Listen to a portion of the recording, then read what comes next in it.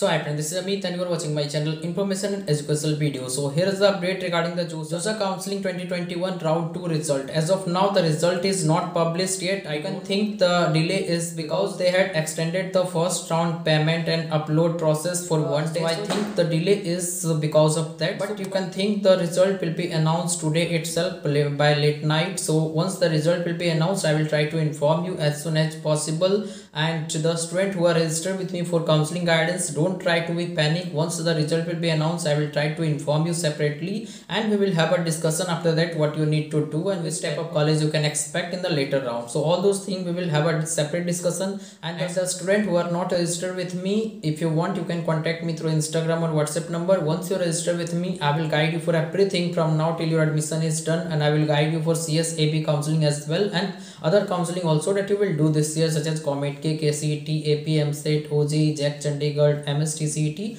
all type of counseling I will guide. So the information is that the result is not published yet, but you can expect that the result will be announced by tonight itself. So no need to worry. Once the result will be announced, I will try to inform you as soon as possible. So thanks again for watching this video. Please try to subscribe this channel.